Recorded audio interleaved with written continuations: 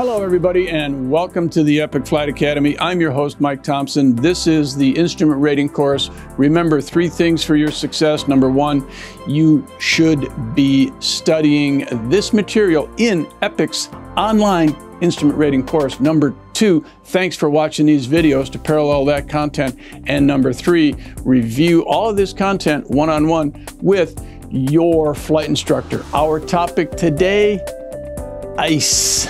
Ice and icing. Icing on an aircraft can be extremely hazardous. Now, in order for icing to exist, 2 conditions must be present. Number 1, there must be visible moisture. Number 2, the temperatures must be near or below freezing. Now, we generally categorize icing 2 ways. Where the ice forms, and that is instrument icing, induction icing, or structural icing. And then the second way that we categorize it is meteorologically, and that is how the ice forms: clear ice, rime ice, or mixed ice. When we talk about where it forms, in the diagram here, you can see we're talking about instrument icing, and we're concerned here about ice forming in, on, and around the pitot tube, the static port, and antennas on the aircraft. When we talk about induction icing, we're talking about ice forming in the induction system. And here we have an example of a carburetor and carburetor ice forming. And then when we talk about structural icing, we're talking about clear, rime, and mixed ice forming on the structure itself. That might be the wing, the propeller, the engine inlets, the empennage, etc. Now, when we think of structural icing, I am going to refer you to, and I know your instructor is going to do the same thing, an advisory circular number 91-74.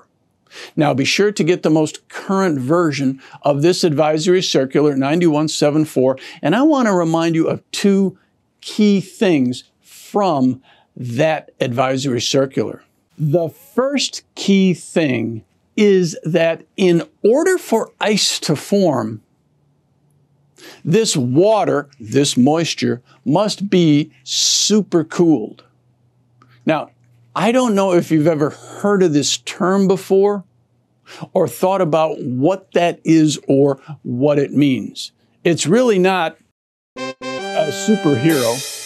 It actually is a condition where water remains in its liquid state below the freezing temperature. So water remaining liquid below 32 Fahrenheit or below 0 centigrade, and you're thinking, is that actually possible? Yes, it is possible, and that's called supercooled water. The second main point I want you to take away from this advisory circular is when an aircraft flies through that supercooled water, the ice will form around the areas with the smallest radius first. Now, I want you to think of the radius on the leading edge of your propeller, all right? The radius on the leading edge of your empennage, your horizontal stabilizer. Okay, that's slightly larger. And the radius on the leading edge of your wing. Okay, that's the largest of the 3. Now, if we're flying through supercooled water, where is it going to form first? It's going to form on the propellers and the antennas, maybe. Where is it going to form next? The empennage. That's the next largest radius. Where is it actually going to form last? On the largest radius, which is the wing. Now, this is going to come into focus in a few minutes when we talk about tailplane stalls and empennage icing. So let's review these three types of structural icing. Clear ice is exactly what it says. It's clear, just like an ice cube where you can almost see through it. And that's because there is very little or almost no air trapped in that moisture when it freezes.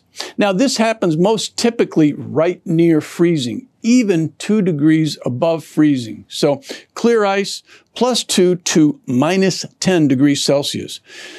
Rime ice, let's jump to the bottom of our chart, forms at cooler temperatures, -15 to -20 degrees Celsius. And this is the ice that looks more like frost and snow. It looks white. It is opaque. You can't see through it.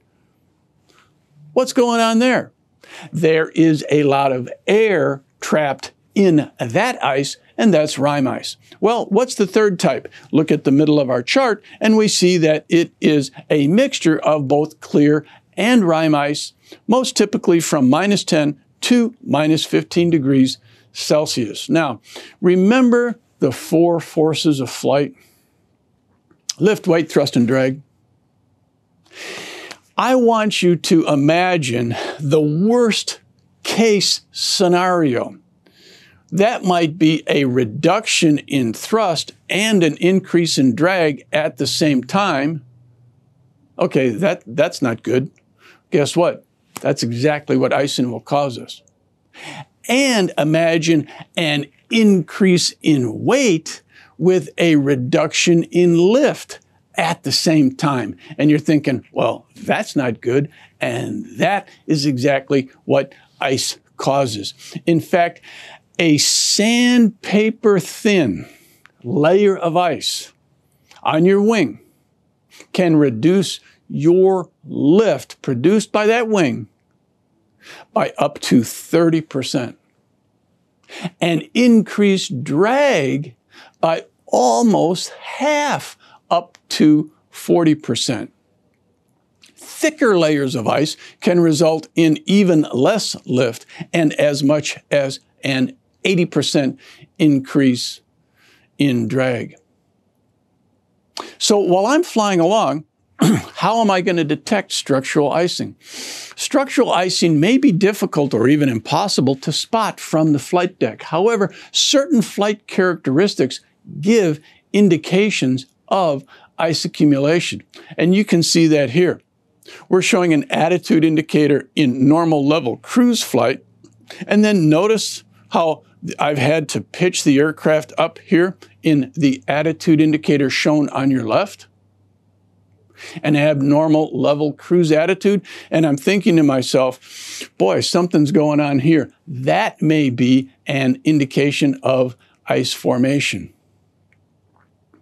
So if I look out at my airplane now in a 172, if you look out the left window, you can see the wing strut and you can see your pitot tube.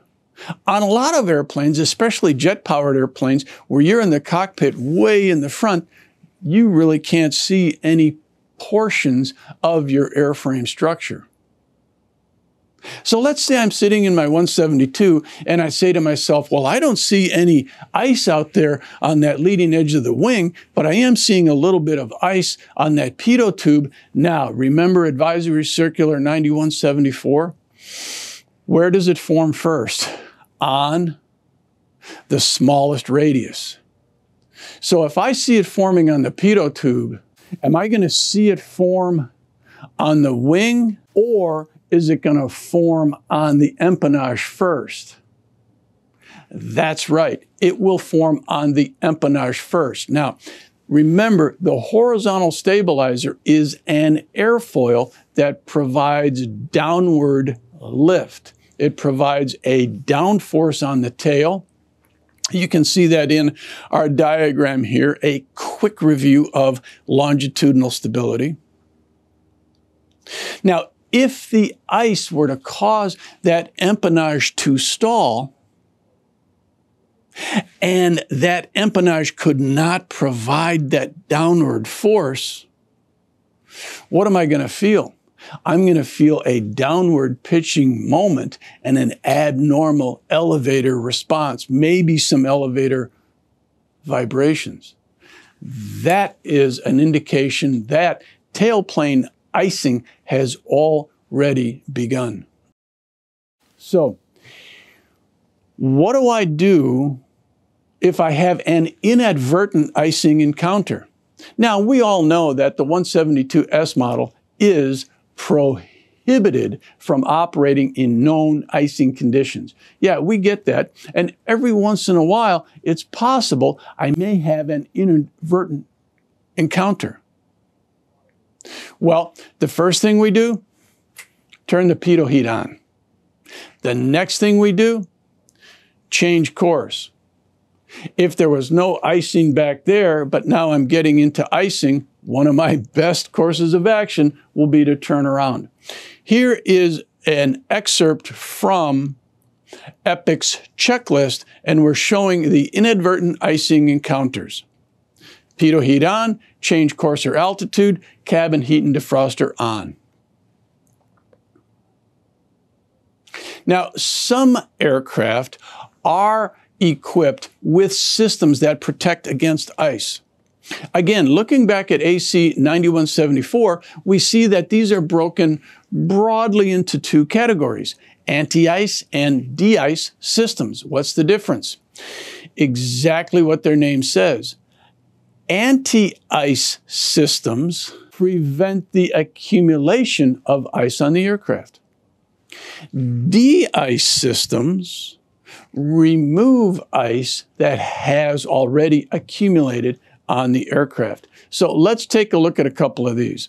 This is a bleed air system or a thermal system that takes hot air from turbine engine compressors and heats the leading edge of the wing and other airfoils, such as the empennage and the engine inlets, to prevent the accumulation of ice. That's an anti-icing system.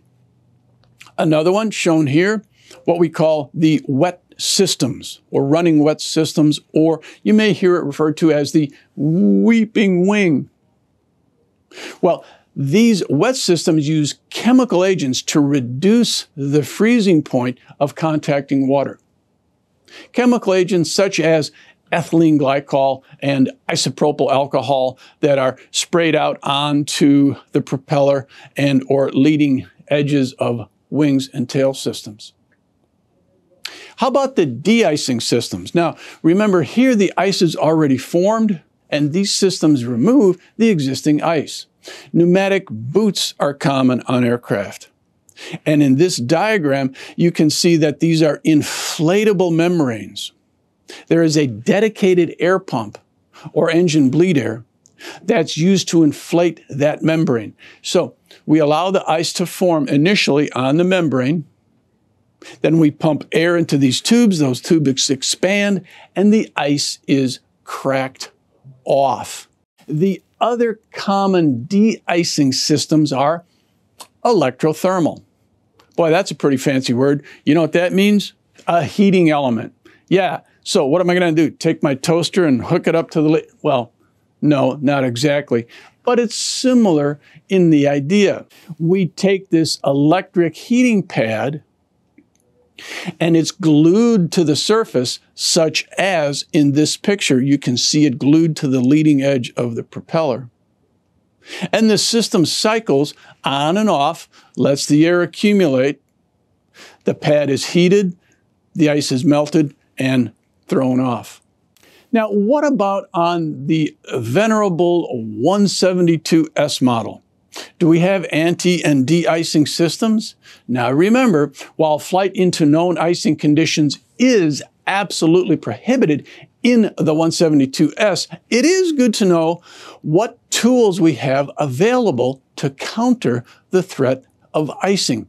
And you can see two of those shown here. On your left, we're showing the pitot heater.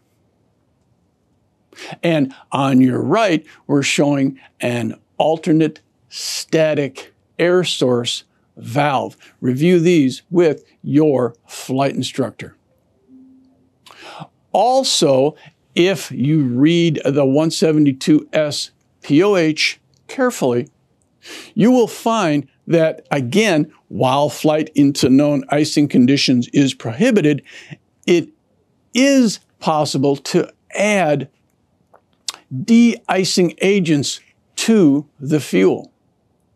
Now, these are agents such as isopropyl alcohol or diethylene glycol monomethyl ether. You want to hear me say that fast 3 times? Diethylene glycol monomethyl ether. Diethylene glycol monomethyl ether.